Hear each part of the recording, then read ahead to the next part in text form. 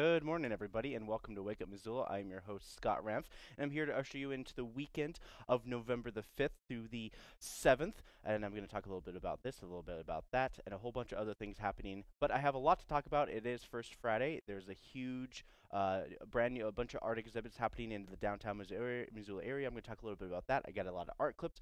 I also have even got a special clip from our general manager, Baird, talking about the open house that happened at the emergency winter shelter on Johnson and North Street. And you all get to see that in today's show. But we're going to kick things off with John Deere. So John Deere is now in the process of getting union workers what they want. But of course they're still on strike until it's completely and utterly finalized. The Moline, Illinois-based company reported a $4.7 billion in net income for the first 9 months of its fiscal year, more than double than $2 billion in the same year period. So thinking a rising tide raises all ships. The original deal had immediate 5% raises for some workers and 6% for others, and 3% raises in 2023 and 2025.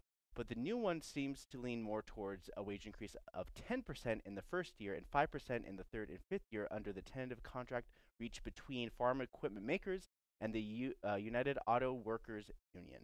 Your business does better. It only makes sense that the workers reap the rewards as well, and not just the white collar workers, and that the white collar worker jockeys running the blue collar warehouse type jobs to keep up with the demand. Of course, that didn't end well, and so far, other workers of the industry like Kellogg and hospitals in New York are still going on strong. Kellogg, the multinational food manufacturer's 1,400 employees went on strike at the beginning of October, which kind of helped spark the other strikes that happened, including the John Deere one. What led to many of these strikes was the two-tier wage system. Hey, you got the people who are doing the labor, boxing the cereal, manufacturing, actually hands greased up and calluses on their hands, versus the people who are in the offices, putting on a commission, making money and like that and stuff. Such two-tier wage systems are often economically attract to both employers and unions. Employees see immediate reductions in the cost of hiring new workers. Think about it like this. If from the mind of a corporate boss, seniority makes sense that they should have benefits over new hires. But with an ever-growing gap, this has resulted in a revolving door of new employees and having less and less seasoned workers as a result, putting a strain on the workers, aka the blue collar, who instead of training up someone, ends up training someone just to get fired before they can prove themselves. Amazon basically follows these guidelines of the harder you work, the better chance you get to work your way up. Doesn't necessarily happen. They use you up to 3 years and then fire you at the discretion and whatever rule they can come up with, and they do it all via phone and via text that they give you, and they also use that to track you. So there's just so many stories of just about Amazon. They're a fairly new corporate entity, and just a lot of that is kind of like preventing them from being able to do that. But before you start calling me a socialist, be aware that businesses need workers to provide the lifeblood, but without the business, the blood is useless. We live in a throwaway culture. That is, if someone doesn't work, replace it. But without having a system in place that blood rejects the body and the business could die. Think about it like that. Fresh blood may sound like a great plan, but you're going to find yourself repeating the same rhetoric to the point of warping what it means to be an employer over a group of people trying to make ends meet. The so-called PRO Act, which is still in reconciliation, the Build Back Better plan, and I spoke in length about this a lot. And this is one of the things that are just kind of being like, okay, let's see if we can get this through. This is still on the package and stuff like that. Everyone's just like, oh, we're giving tax breaks to millionaires and billionaires, blah, blah, blah. But regardless of that, a lot of people, the biggest concern is the private contractors, the smaller businesses, worrying about, the unionization and the PRO Act protecting them. But regardless, this is to protect people who want to form a union. There's not going to be a guarantee that people are going to want to form a union, but the PRO Act is and it's basically in its essence to protect the workers to be able to form a union. But regardless of private contractors, which are worried for a good reason, but small businesses don't have to worry of unions as much as the states that have the right to work states, like Montana. The right to work states, non-union work, blah, blah, blah. Some people like that, private contractors, small businesses tend to have any need for unions because even healthcare is barely covered within that because they can't afford it. There's reconciliation might be a lot of things progressives wanted, but the PRO Act by essential for workers' rights and protecting the middle class and maybe even grow it. Who knows? Missoula's election was on Tuesday, and this was the first election that included Montana's new law, which got rid of some same-day voter registration. So we're going to talk a little bit about, voter restriction and a lot of things that you've been probably hearing nationally. HB 176, which is the House bill out of Montana, restricted same-day registration, and House Bill 169 tightened restrictions to require ID upon registration, requiring additional proof of address. Like you have to bring a bill in, kind of like when you go to the library and just like, hey, here's my ID. It's like, here's your library card. And then you have to also provide a piece of mail and just like, oh, okay, so this is proof that you live in this address. Bada bing, bada boom, you're good to go with a full-blown library card. So that's kind of how they formed it in that deal. But this also makes it harder for college students to get registered and some folks from reservations to successfully register. Some cases of elderly retired folks have no need for driver's license and have no way to get the vote unless they were grandfathered in. Mail-in ballots were only way that some people can vote, but applying has been done for those who are on top of the voter registration. So this is kind of like, it's like if you're forward thinking and you're just like, oh, I need to get ready for this next election. You should be fine. Honestly, that's just kind of like the big takeaway from this. But it also looks like Forward Montana, the people who go around and getting people to register to vote, is going to be working hard for the next few years for the next election cycle, which is still kind of a big deal happening in Montana. And I'll talk a lot about this upcoming until once we get into the 2022 election for our new House of Representatives, which we have two people who are going to represent the state of Montana rather than just the one person. All right, so let's talk about elections. So Virginia race kind of proved that the nation that as the pendulum swings one way, it inevitably has to swing the other way, proving that one party can't get it done, so the other party has a chance to not get it done too. See a trend going on here? The GOP candidate out of Virginia, Glenn Youngkin, took the seat with an overwhelming presence in many districts that saw more red districts. But Virginia has been known to swing the opposite direction at the powers that be in the presidency. There's really not much to say but speculate. I already did that with the whole pendulum thing.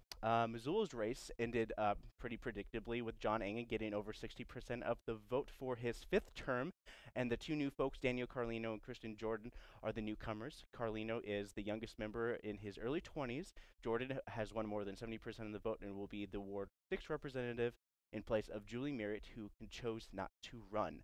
Jennifer Savage will replace Brian Von Lossberg, as he did not seek re-election. Jordan Hess will continue in his Ward 2. Mike Nugent, I believe he's the son of Jim Nugent, will take on Ward 4 in replace of Jesse Ramos, who will not be continuing his seat on Ward 4.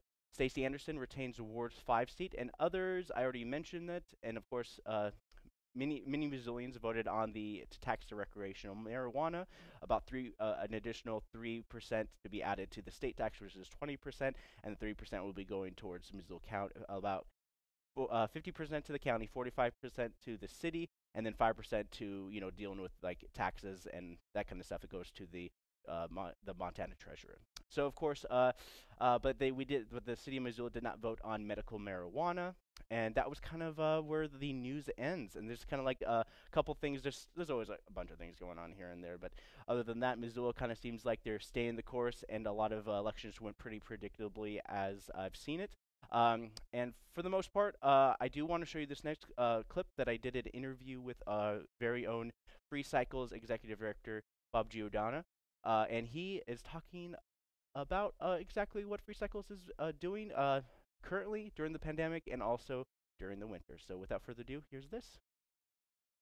Hey guys, we're here with Executive Director Bob Giordano, and he is the Executive Director of Free Cycles, and we're going to touch base a little bit more about how you guys been surviving the pandemic, and I've seen a lot of events kind of popping up through MissoulaEvents.net, and I was just like, I should get him on here. We haven't seen him in a while, and it's good to catch up. So let's talk a little bit about what Free Cycles has been up to lately. Yeah, thanks Scott, and thanks MCAT, and I like the new digs here in the library. This is sweet.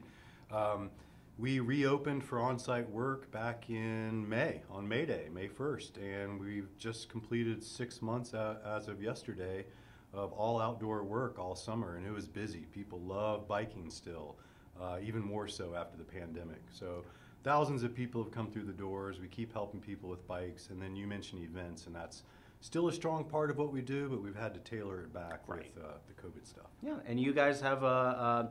I heard a couple years ago that you're working to buy the property. What is the status right now in terms of like ownership and all that stuff? Back in 2016, we were successful in purchasing the property. We raised 200 grand with your help, my help, everyone's help, the community. That was enough for a down payment. We had a local benevolent investor loan us $1 million. Wow. And so we own the property now. We pay a mortgage, but we have some nice tenants, Zoo City Apparel, Yoga Studio, Soil Cycle, really cool tenants that altogether it equals that mortgage, taxes, insurance. But we do have to refinance in a couple of years. So if you have Which is good. Yes. Which is good a lot of times. Yes. Yeah, because I refinanced recently and it Yeah. was the best decision. Yeah. So if you have an extra $1 million, we can outright own that property on First Street and do more programs, more biking, more sustainability, more equity, justice, and everything that makes Missoula special. We're just happy to be a part of that. Yeah, tell us a little bit more about those other organizations that are working with you right now. Well, we occupy half the property. It's 2 acres, 28,000 square foot building with a lot of doors connecting everything. Sacred Ally is one of the main tenants. They're a yoga studio, sound healing, Tibetan bowls. It's really cool, healing, very powerful. Zoo City Apparel, beloved local t-shirt shop. Soil Cycle, they take people's food scraps and turn it into soil and then give it back to folks. Nice composting. Yes. Nice. And then we have a bunch of office tenants. Britt Arneson, she's a great local musician. She has a recording studio. We rent a little space to Love Boat Paddle Company. Inner Roads, they take youth into the wilderness and get them strong and powerful and on the right track.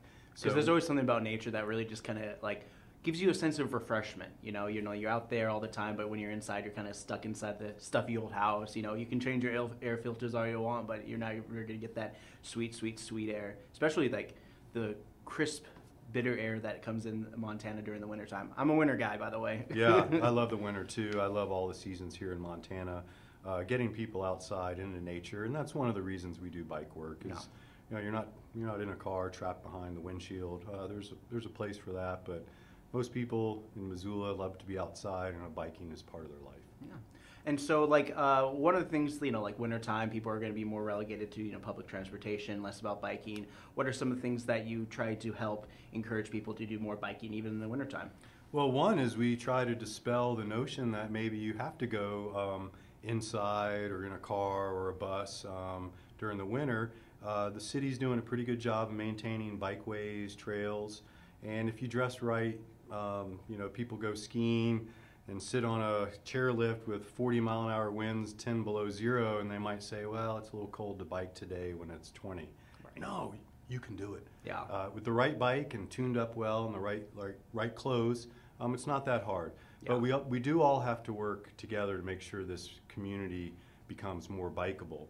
And we have Missoula Institute for Sustainable Transportation, MIST. Oh. That's our advocacy, design, and research arm to help Missoula lessen our dependence on driving. We're not going to get rid of the car, but we certainly can drive less as a community, and there's a lot of health benefits to that. Nice, sweet. So tell people a little bit more information about where people can get more information about Free Cycles. Yeah, freecycles.org.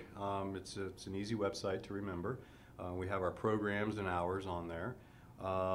That's really the main way. But we love for people just to stop by and see us over on South First Street West, 3 blocks west of Orange. We're open Wednesday through Saturday, 10 to 6.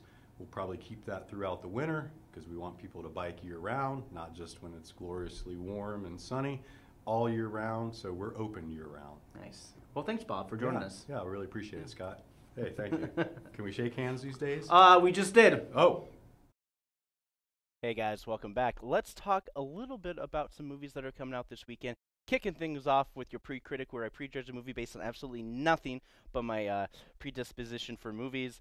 We're kicking things off with The Eternals. Yes, yet another Marvel movie that's coming out this weekend. Batten down the hatches, people, because it's time for your weekly dose of pizza.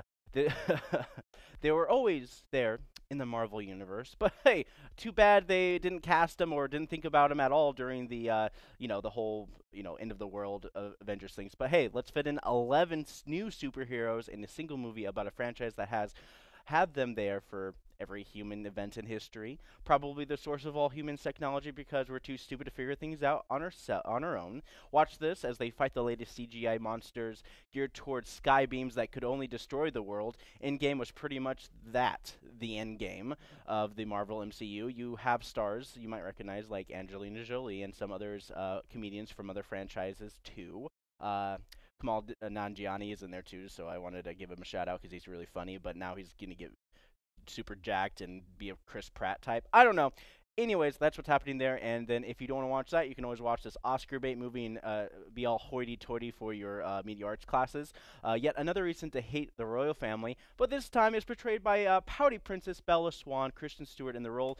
That doesn't seem to fit her in the wheelhouse because Princess Diana was a very happy person on the outside, but maybe they'll address more of her kind of like poutiness during the inside of her family, kind of like how she privately suffered with her marriage with Prince Charles as he was like honestly you can just watch The Crown. It's a good series. Just watch The Crown. It's honestly. Anyways, the synopsis is about Diana's deciding to divorce Prince Charles. You can always watch The Crown instead, like I did. Moving on. This is a speed round. Let's kick things off. The beta test, or as I like to call it, stream video game hell. This movie is about a thriller about being blackmailed because he decided to have sex with a stranger. Who knows who it is? He doesn't know who she is, but being billed as a dark comedy. Up next, we got Dangerous. Welcome to the world of Scott Eastwood films, doing his own thing, but still living in the shadow of his old man with no name. Clint Eastwood's the name. Dangerous probably has a man wanting to be left alone, left for dead, then revenge porn. Up next, we got a Bollywood action flick. Hey, they've been doing better and better, and it isn't Suryavanshi. If you watch the trailer, I watched the trailer. It's like Suryavanshi. He walks away from explosions, does all the typical stuff. His movie's trying too hard, but Bollywood's answer to Fast and Furious, Jason Bourne 1 vs. 1000. This trailer is just action, action, action. Ida Red, You'da Red. More like Ida Dead than Ida Red, am I right? No? Okay. About a terminally ill mother looking to get her son to pull one last heist. Now, if only we can see her be a good mother. Up next, we got Violet. Coming of midlife crisis age where a woman who played it safe most of her life must become her true self. Just living my truth. And yeah, those are your pre-critic movies. I was on a roll here, and I totally forgot that was the last of the movies. And so that's what's happening this weekend. Up next, we have a special clip from our very own general manager, Joel Baird, as he talks as he goes to the Poverello Center, the Johnson Street Emergency Winter Shelter, and talks about and kind of shows what some of the people are going to be living with this winter time until April.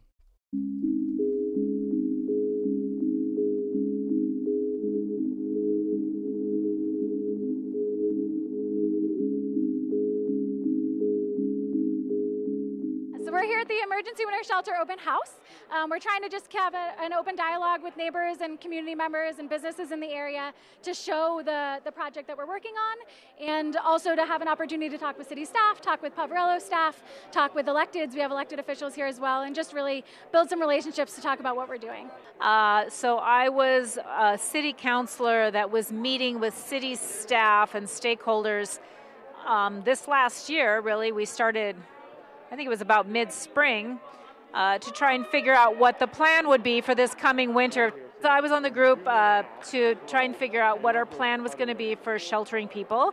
And we were paying attention to the pandemic and realizing throughout the last 6 months that we were probably still going to be in this pandemic this coming winter. So we needed to figure something out, and if the Poverello Center was again going to have to socially distance and be at 50% capacity, we needed an overflow situation. So we spent a lot of time trying to figure out where we could have that this year and ultimately came back to the Johnson Street shelters being the best option. I'm Jill Bonney. I'm the executive director of the Poverello Center, and we're just really excited that we are opening the Johnson Street shelter on November 1st. So on Monday at 7 p.m., the doors will open and people will be able to come in and access services here, including just a warm place to stay. They can sleep. We are serving one warm meal a day, but we'll also have sack lunches and snacks on site. We'll have staff here and can help people connect with services. We're just glad that people are going to have a place to be because it's cold. It's cold outside. Yes, I think the homeless population has outgrown the Poverello Center. And also we are dealing with some response to COVID. And so usually at this time of year, the Poverello main shelter on 1110 West Broadway can sleep 175 individuals. But because of social distancing, we can only sleep 88, which cuts our capacity in more than half. So that's part of it, but then also even without that, we're just seeing the numbers increase. Part of the reason is everybody knows the rental prices are going up in Missoula, and we're seeing people priced out of rentals. And so we're still under, an eviction moratorium, and once that expires, we're just not sure what's even going to happen. We're just going to continue to do the best we can to keep people from freezing on the street.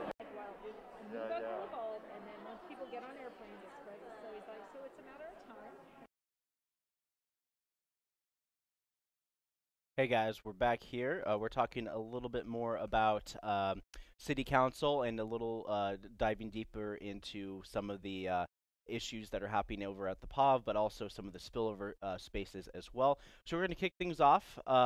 Let's see here. Let me go look at my notes.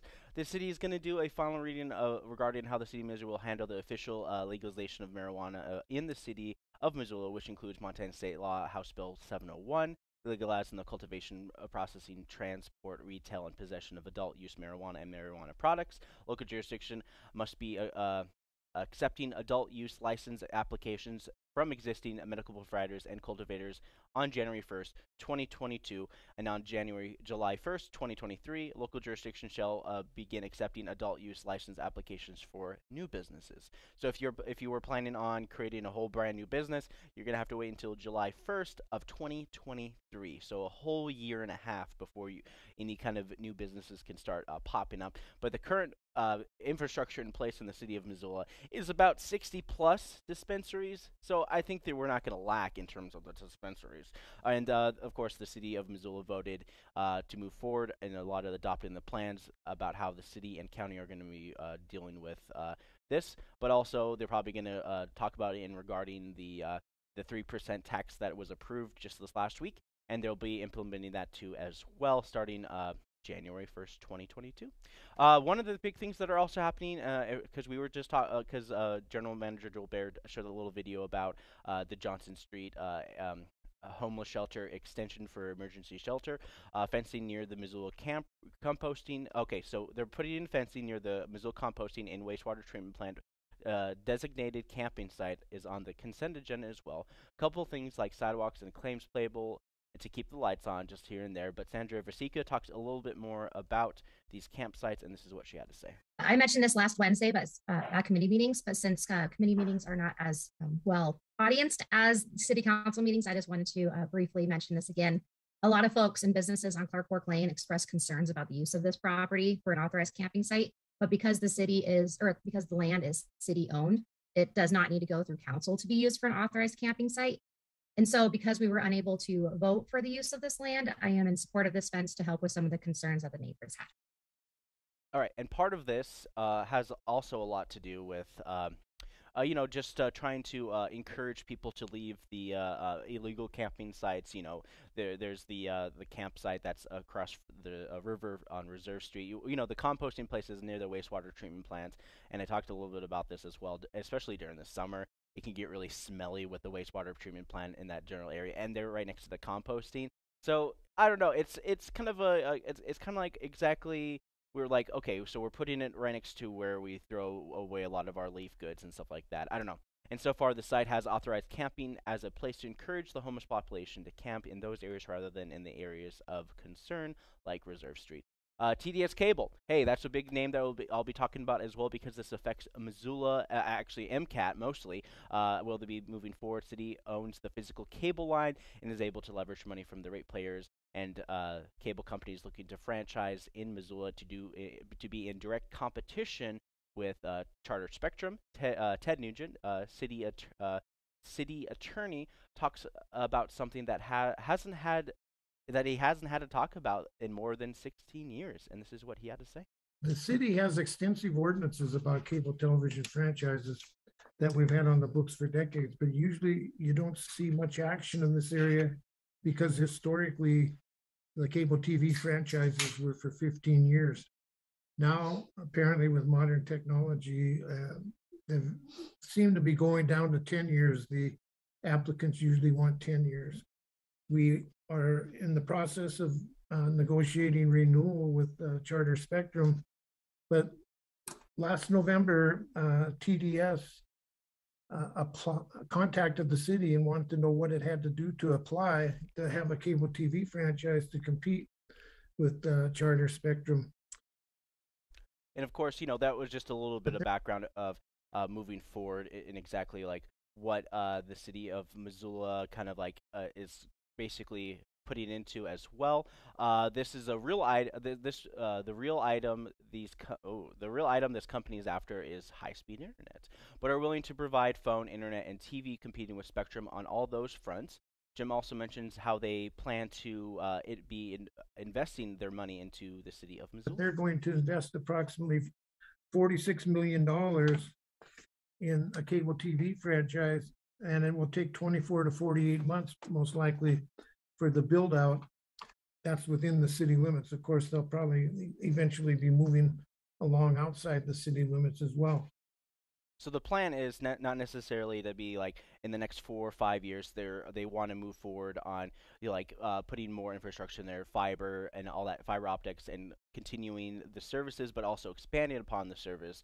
And direct competition with the two is only going to benefit the city of Missoula.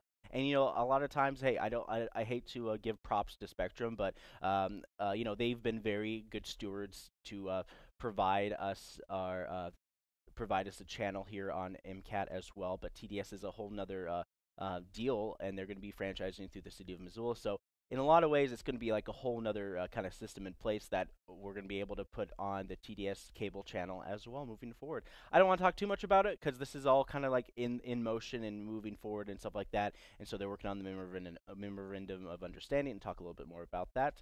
But lots of money investment from the TDS cable company, and just goes to show you that the ever-growing Missoula is just creating this competition. Their reps met with the city and our station to discuss the details on how we work and how they will fit into our city.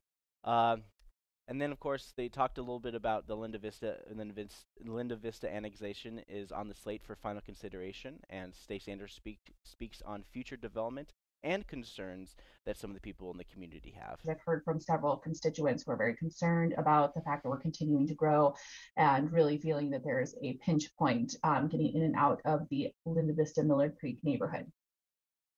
All right. So, of course, as you heard, the pitch point getting out of the Linda Vista neighborhood as well.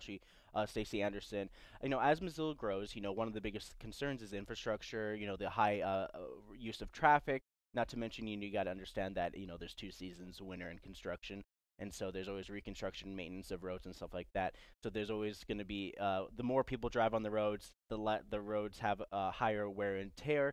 And then the Linda Vista area, hey, not to mention that they have that new school that they built up there, the Jeanette Rankin School, which is basically going to be the new influx of all the kids from the former Cold Springs schools. And so far, they voted to approve that, but the city wanted to make sure that they think about traffic concerns moving forward. And I could talk about the Mullen area as well, since that the 54 acres of land near the area, they're going to be alleviating a lot of traffic. There's like Flynn Lane, England Boulevard. Those are the big high traffic areas for a lot of people in that Mullen area looking to kind of cut their commute from from downtown or uptown to the airport, kind of like their commute a little bit shorter. But so far, and of course, let's see. Yeah.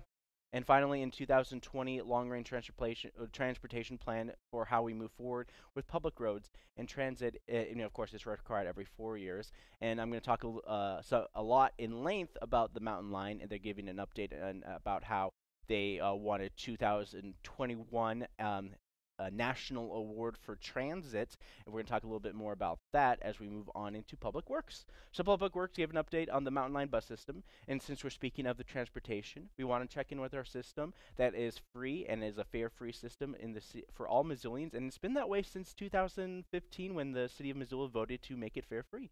Corey Aldridge, General Manager of Mountain Line, kind of give this introduction, kind of gave a brief overview about exactly what he's going to be talking about in this presentation, and this is what he had to say. So we want to talk about one of our biggest projects that we've done is our bus stop improvement project that is underway, and talk about upcoming expansions and then our pressing needs on that. Probably the biggest thing to start off with is, thanks to the community and the support that we received from Missoula, Mountain Line was selected as the 2021 Transit System of the Year for North America. So it's a really big accomplishment, and this just acknowledges all the work that's been done to move public transportation forward in Missoula. Okay. So, okay. All right. Sorry, I got to get my. He had a lot of pauses, so I don't know. I didn't know when to switch back. But anyways, so far the Mountain Line has continued with COVID-19 vaccine locations, and that was one of the big pushes, is that that's one of the things that actually got them the award, was being able to transport folks to get their vaccines and transportation from U.S. Transportation Director. And actually got a shout out from U.S. Transportation Director Pete Buttigieg. Sorry, it's easier said than read. But Montana Line received $3.5 million grant, which will be going towards the four brand new electric buses, making Missoula's transit 57% electric and sustainable. And before, you don't want to see, of course, you can say like, oh, all electricity comes from like coal and natural gas and all that stuff. Hey, listen, it's a step forward, and a step forward is a step forward. Shanti Johnson, Communication for Mountain Line, talks about some of the accomplishments moving forward, and this is what she had to say. Every year, we set aside some funding for events, for showing up to community events and doing things like that. And in 2020, we had nowhere to invest those funds, and so we thought the best way to invest those back into our community would be a public art installation. So we partnered with the City of Missoula Public Art Committee, and we were able to put out a public art call, which eventually was answered by a young Indigenous artist, Stella Nall. And she tackled this really tricky location on the outside of our transfer center downtown, which has some pillars and beams. And she completed that installation this summer. Cool. So of course, in an art clip, we kind of showed a little bit about, some of the art that was being featured at the transit center. You can go there anytime. You can see a lot of the art. It's really fun. Other than that, very little incidents. They talked about, they did over 1 million miles covered in 2021, and the main focus Shanti wanted to focus on was the presentation is about safety of bus stops, especially those near intersection.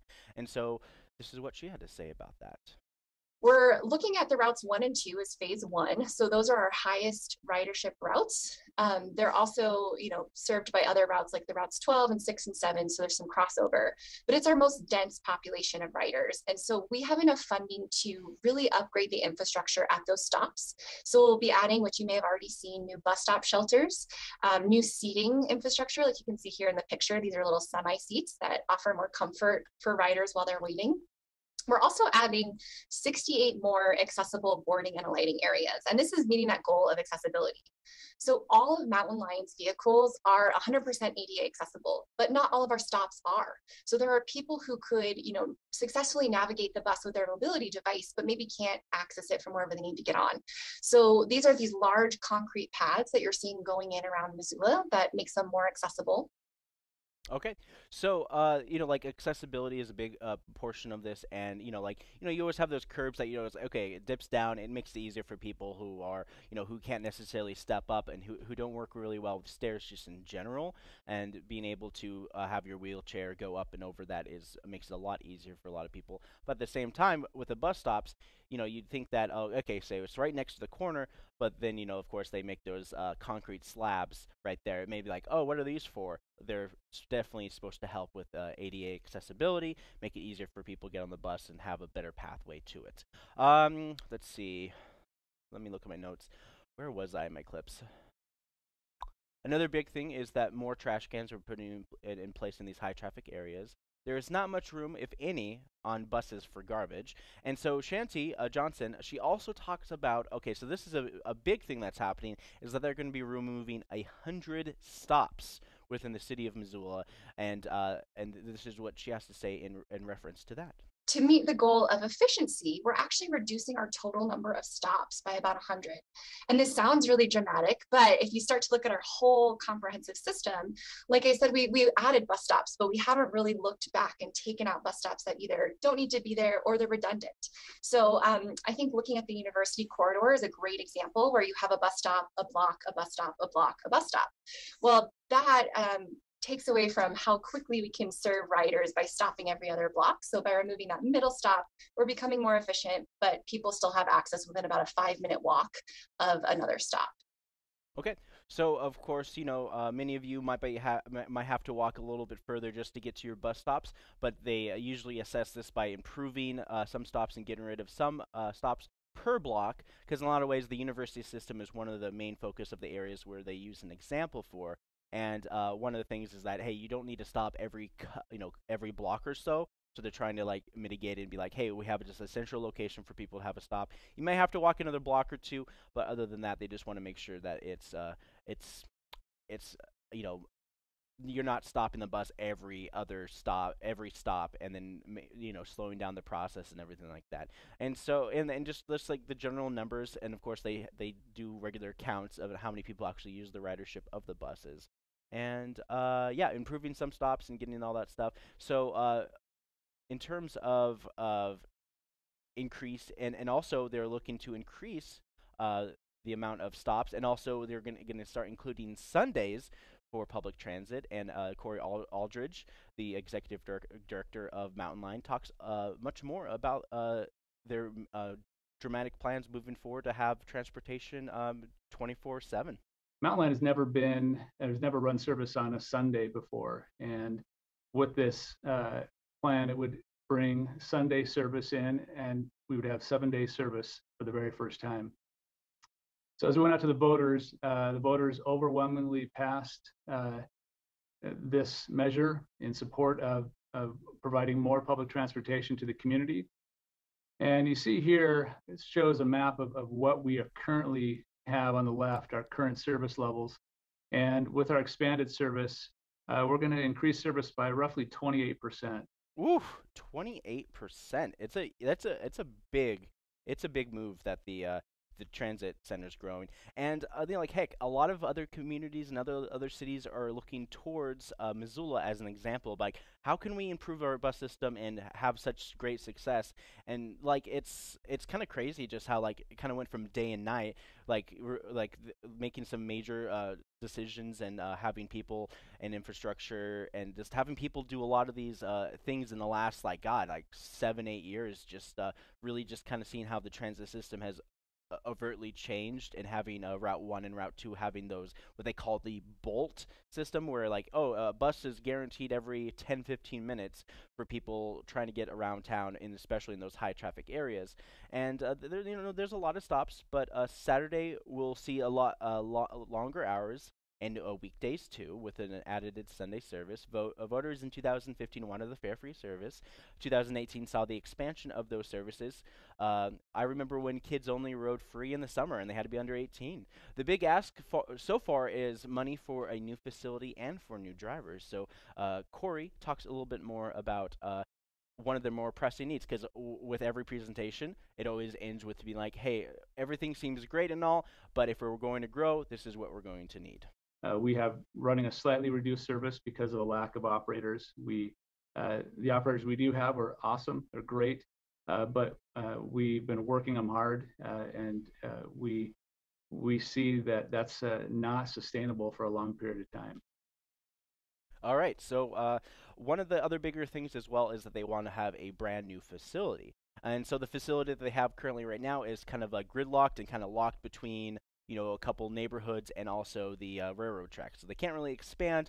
They've been doing some remodeling to maybe adjust some walls to make it a little bit bigger, but so far their location near the railroad is just not going to cut it because their need is for about a 10-acre parcel to grow sustainably. And so I kind of thought about this a little bit more, and I was thinking kind of like, it's like, you know, they were thinking about moving as far as the airport, but a lot of times they wouldn't be able to hire more drivers because of the gas mileage and all the energy that would be used to go from the airport to the transit center. So I was actually thinking that maybe the area around the transit center, you know, where they have, you know, City Hall, the police station, because I know that the city is also looking to move into the federal building, the old post office historic landmark that is the downtown kind of off-Broadway location. And so that's a good idea. Just kind of think about, you know, if the city is going to move into those buildings, they're also planning on taking a lot of other, like the county and also the police department. Heck, it would be a lot easier, maybe even like kind of beneficial to everybody if the transit center actually moved towards the offices of the buses would be moved to the transit center. That's a lot of property right there. I don't know if this can sustain the amount of trucks, or I mean the amount of buses that they're going to have there, but that's just a thought kind of coming out of my head just in terms of potential, hey, it would be a good location to continue on more Missoula, and that would be very centrally located in the downtown Missoula area for people to have transit. But overall, Zero Fare has been proven to the nation as a whole that this has other cities talking about Missoula as a forward-moving transportation infrastructure that benefits all Missoulians and those who visit Missoula. Other than that, it's pretty much a light week in the city of Missoula. That there's only one committee meeting, and then as always, it was a short city council meeting, barely reaching an hour. So up next, we have a new art clip featuring Jody Leitner, who is being featured in the atrium and kind of like just the overall entryway at the Missoula Art Museum. And then after that, I'm going to show you guys some more art and talk about First Friday, because it is the first Friday of the month.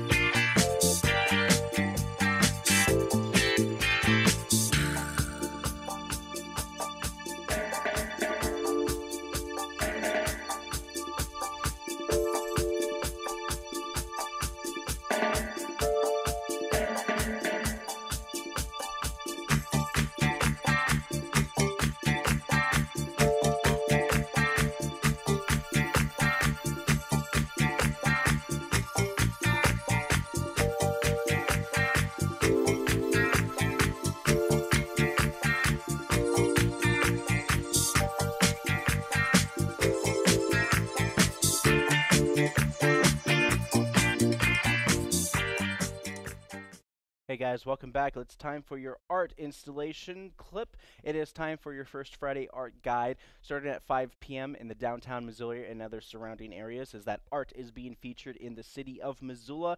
It is First Friday, and we're kicking things off with emergence. So we're emerging out of the fall weather, moving into more of winter weather, and we're kicking things off with Tectonic Emergence, featuring works by the graduate students of the University of Montana. A lot of people, as students of the university, the artists of the exhibit will share works that reflect the commitment of the university's ceramic department towards the individual expression and experimentation. Included in the show will be a diverse representation of contemporary ceramics, including a lot of conceptual pottery, ceramic sculpture, and mixed media works and stuff like that. So there's a lot of highfalutin words in this. But regardless of that, there's a lot of great art coming from the University of Montana, great students. Moments of Time Painting, Gallery 709 inside the Montana Art and Framing. It will be featuring Moments in Time, capturing Montana scenes, watercolors by Nancy Finch, and oil paintings by Rebecca Fisk and Tom Zavitz. This is going to be happening from the month of November, opening first Friday, and it's going to be opening from 5 to 9 p.m. For more information, go to montanaart.com. And then what we have next is we got the 8th annual holiday show at the Radius Gallery. This year, more than 150 artists will contribute a massive array of eye-popping, affordable artworks at Radius Galleries for the 8th annual holiday show, making it a wonderful opportunity for collectors and gift givers alike. New works will be introduced throughout the run of the show. Then we have Missoula Museum. As always, the Missoula Museum will be open for extended hours during the first Friday. This will be here as well. You get to see new fall and winter shows with a chance to meet exhibit artists Andre Joyce Heimer and Jody Leitner, like I just showed you in the video, and MAM will be open until 7 p.m. that night. Then we have Oils by Annie Eastwood. So this is Montana Speaks Plainly, providing professional printing services for artists and photographers for over 10 years locally in Montana, western Montana. Born and raised in Montana, creator of some of the first large oils, and was represented by her first gallery at 19. Annie Eastwood, passion for creating paintings of the outdoor places, and have worked and traveled in order to share the scenery of wilderness with everybody. Finally, we got the When We Could Fly. Sarah Conti is a ceramic sculptor from the western Montana. She received a BFA with a sculpture emphasis in the University of Idaho. After undergraduate, she lived in Illinois for 3 years and was a resident as the Terra Incognito Ceramic Studio. And so this one will be featured at, oh, wow. Let me just double check some things as well. I am totally lost on this. Just bear with me. No. Darn, I hate misspelling things. Because I always do. And this event that's happening as well, I'm so sorry. I did not see exactly When We Could Fly is going to be featured at, hey, pop-ups. So, When We Could Fly. And that's going to be featured at, Wildfire Ceramic Studio. So sorry about that. It's the Wildfire Ceramic Studio. It's got 2502 Murphy Street, Unit A in Missoula, Montana. And this is going to be featuring When We Could Fly.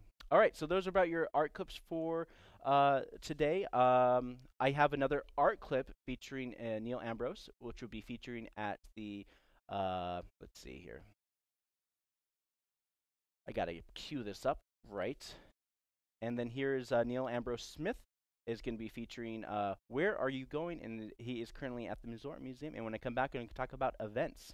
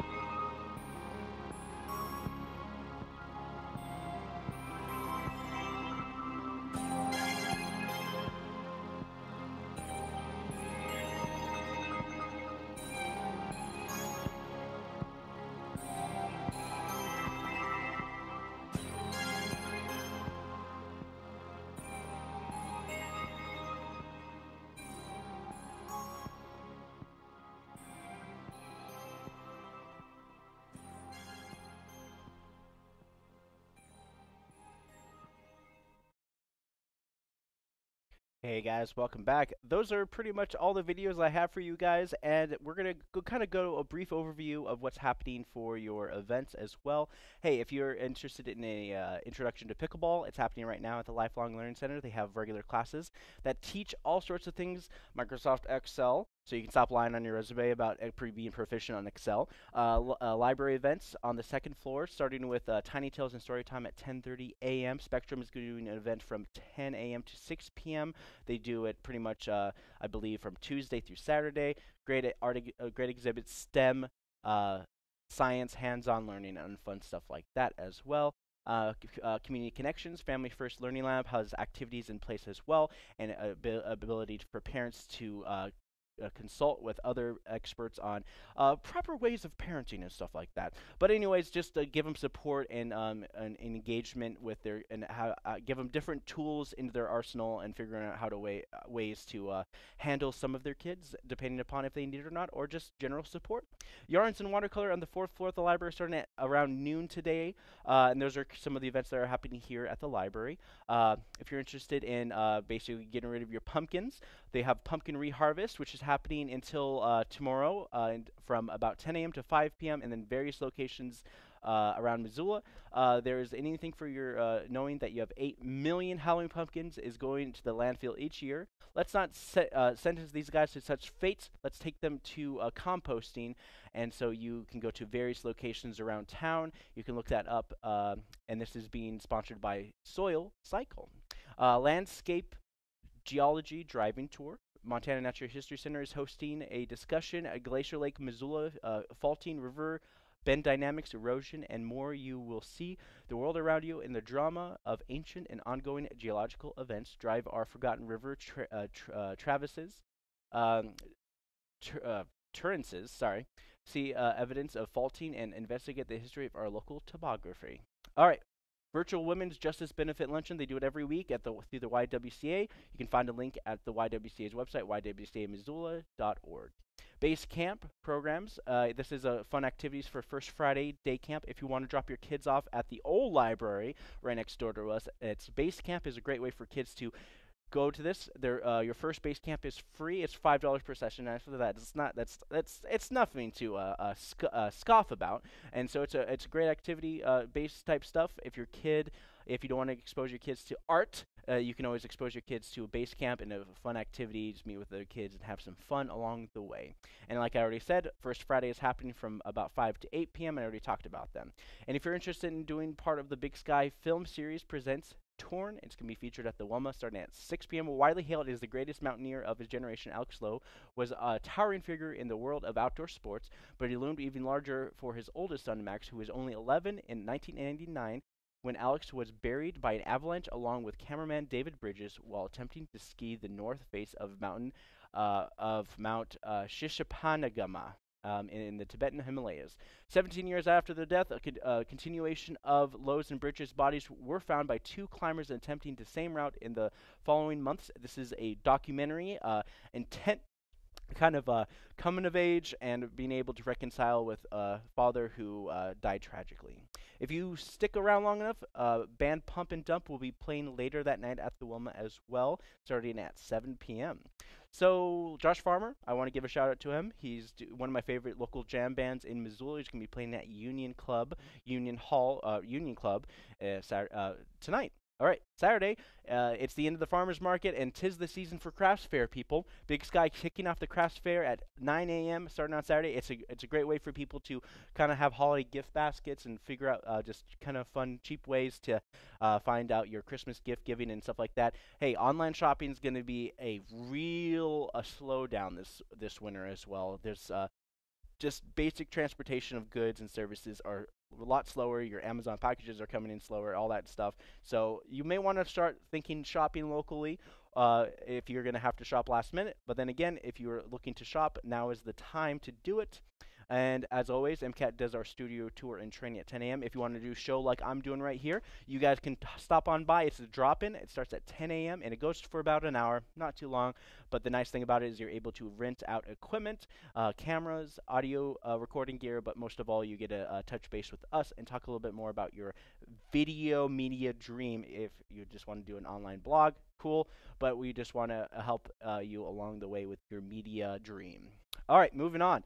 Pumpkin Reharvest, like I said, the locations are 736 South First West, Southgate Mall, Rockin' Rudy's, and Karis Nursery will be all taking all your pumpkins for composting. So I did not see that in my first pitch for the pumpkin harvest, but this is going on from 10 a.m. to 5 p.m. today and tomorrow, and then that is your chance to get rid of all your pumpkins. Teen Open Studio at the MAM. I want to give some shout outs to the Missoula Museum. They do this every week, and they do it at 12 noon every single Saturday, and this is to encourage teenagers with art. They also provide free supplies for the kids as well. Saturday drop-ins here at MCAT. Kids can do some stop animation, make some movies, and it's a nice way to get introduced into media and work with other kids along the way. There's also a Saturday Kids activity at the Montana Natural History Center. This is Track Detectives. Drop in anytime between 1 and 3 for hands-on kids activity. Join us to learn more about animal tracks. They will put detective hats and will look into the tracks and learn how to identify them. All right, so Trap Release Workshop presented by Footloose Montana. 9 Mile Community Center is hosting a workshop to how to release your dog or your pet from a basically a trap, one of those wolf or bear traps or anything like that. There's also a lot of different other traps as well, but this is an ability to release it, and it's at 2 p.m. at 9 Mile Community Center, and it is a great way to learn how to avoid traps and how to open traps, first aid, trapping regulations, what to carry with you when you rescue your companion animal. And then also Saturday night, they're doing a rock show at the Wilma. Highly Suspect will be playing. Live music with Wolf and the Moons will be at Cranky House Public House. Missoula Symphony Orchestra is going to be at the Denison Theater on Saturday night, so it's a great way for you guys to get involved with that. Salt Snare Karaoke at the West Side Lanes, so we get to do some karaoke Saturday nights.